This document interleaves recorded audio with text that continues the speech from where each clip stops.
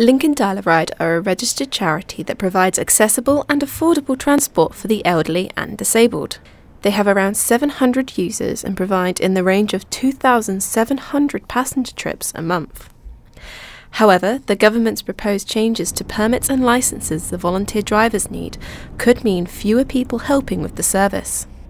It basically mean I'd have to give up driving because if they go for the different type of licence, you know, I shan't bother retaking my test, you know, I just wouldn't bother. I'd miss the job, I'd miss the people, you know, I enjoy it, I quite enjoy it, and you get to know all your passengers, you know, and they get to know you. Like.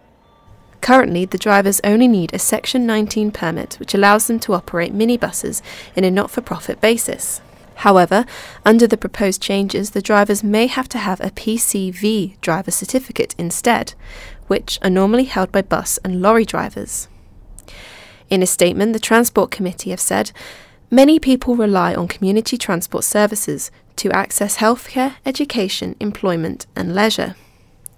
We want to make sure that the socially valuable community transport services are protected in the long run."